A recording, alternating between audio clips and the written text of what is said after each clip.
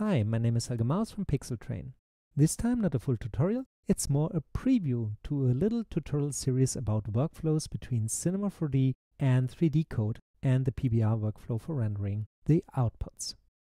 In this short preview I want to demonstrate you how I want to approach the whole thing. I have here a little model which I've downloaded in the internet, and then I took this model here without any UVs and I brought it over to 3D-Coat to make a UV unwrap there.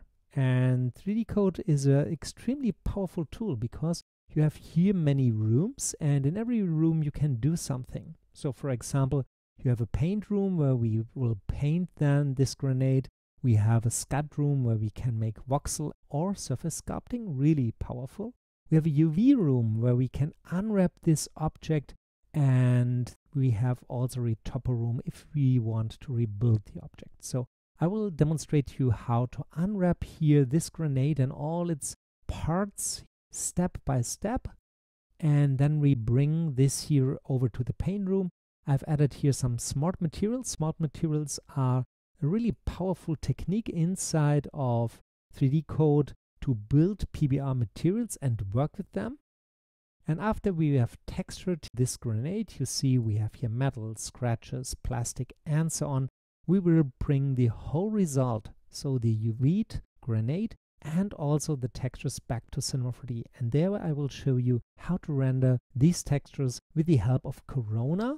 We have now release candidate for beta 2 and Cycles 4D. In the moment I'm here in Cinema 4D with Corona, and you see this is my re-imported grenade. You see here now my parts and the UVs we built in 3D-Coat.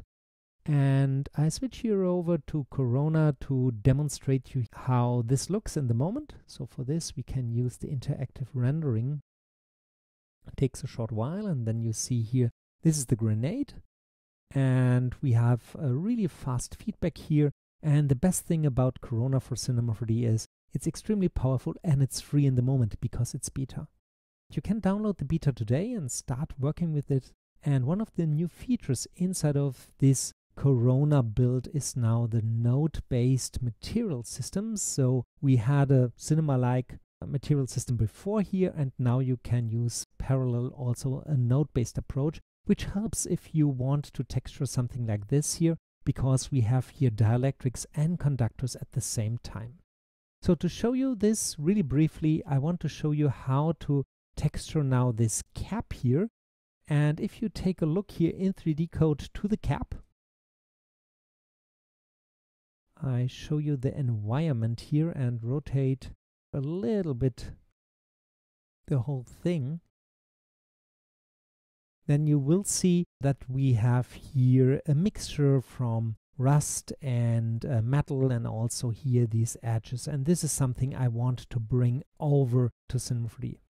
I've exported all my maps for Corona, and now we can go here and make the same here again. So I stop for a brief moment this here, and I prepared for me two shaders here. These are both Corona standard materials. One is set up as a conductor and one is set up here as a dielectric. And what I do here is I copy these two because I've done these. I will show you later in the tutorial itself a little bit more how this works. And then we can now add here with the right mouse button a new material. We use a layered material because we need both components at the same time. We can name the whole thing, for example, cap. And then we can drag the cap here onto the cap. That's it. In this layered material, we can now tell the system, okay, what's the base material and what we want to mix onto it. I don't want to mix in the moment, so I say amount 0. And I want to have as a base this shader here. So we drag it here. You see here the result, and then we can start the interactive rendering again. And now you see this cap is really shiny because that's the output of this base here. Now we can start loading our textures. So I make a right mouse button click and load my images. You also can drag all the images into this field, but I do it manually to show you a little thing here. So I first start with my cap diffuse. It's an EXR, so it's 32-bit from 3D-Coat. And after we've loaded this, the most important thing is that you have to understand the color space of bitmaps. So everything which really transports color information, which is reflection color or the diffuse color, has to be from the color profile sRGB. And then you see it really changed the appearance. So this is important. This is color information, so it's sRGB. And I can now connect this to the diffuse here. If you click here, you see instantly the colors now applied. And if you want to now use other things like values, for example, normal maps or the amount of glossiness, the amount of metalness, you normally don't want to work with the color profile. You want to use this linear, but you see this in a moment. So I load now the second cap information, which is the reflection color here. Like I've said, it's reflection.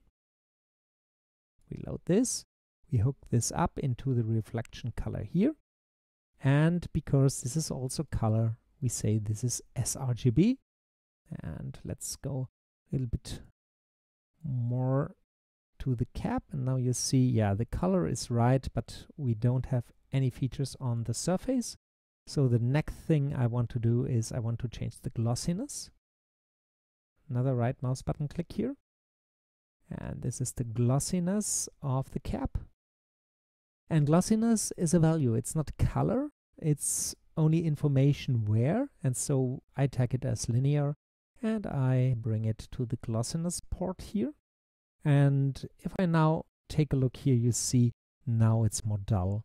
So this glossiness works now. And the last thing we need to do here is we have to load now our normal map for the cap. Okay, there it is. This time it's linear because it's only values.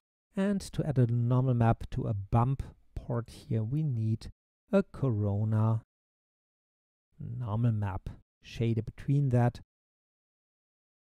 If you now connect this here and bring it then over to this bump here, you will see that this normal map shader helps you to set here the method, and also you can flip your stuff and all of this. And now you see a little bit of the normals, and if you want to increase them, go to the bump channel itself and push here the strength. This was now the dialectic, so the non-metal part. And for this I went to the reflection here and used a Fresnel of 1.52. So that's this part, and then comes the metal part. So if we now use our metal shader here and hook it up into the one, I go to the amount and say I want to have 100% of this, and instantly everything vanishes.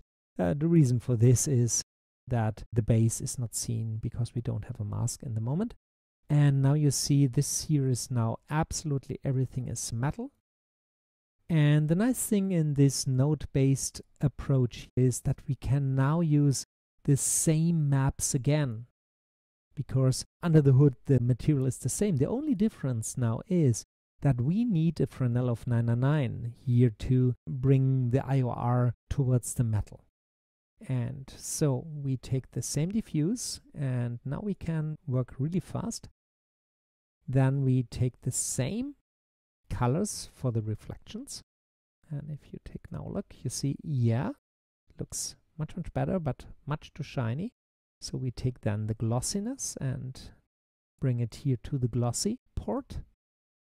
Now we get something like that. And the last thing is we can use the same normal map here, and if you want you can change here the strength of the normal map. That's it. And now you see how cool is that. We get a really nice cap here inside of Corona. Look at the render speed, it's really incredible. And if you now compare this to the result I have in 3D-Coat, depending on the environment I have here around, you will see that we get extremely close. So this will be the topic of the whole workflow series. I hope I will finish it in the next 2 weeks. If you have questions about this workflow, please let me know. My name is Helge from pixeltrain. Have fun and see you later.